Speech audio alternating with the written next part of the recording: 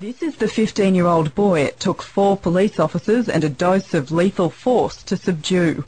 Police say Tyler Cassidy was agitated and had been threatening people with knives stolen from a nearby store.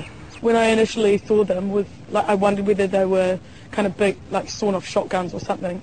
Then police say the boy turned on them, saying, "Kill me, I'm going to kill you." 2 doses of capsicum spray and a warning shot failed to stop him, and then 3 of the 4 police opened fire from a distance of more than 10 metres away. They have to protect themselves and the other members of the public at the end of the day, so they've ultimately had no choice. But the police union says they could have had a choice if Victoria Police supplied taser stun guns. Taser used correctly immediately resolves the situation by rendering a person incapable of voluntary movement. Today, friends released a statement saying the family is appalled at the heavy-handedness of the police and their lack of negotiating skills. The family supplied these pictures.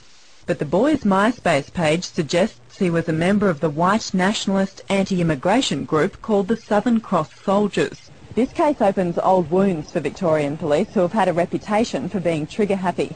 Statistics collected by Liberty Victoria show that between 1987 and 2005, officers here shot and killed 42 people.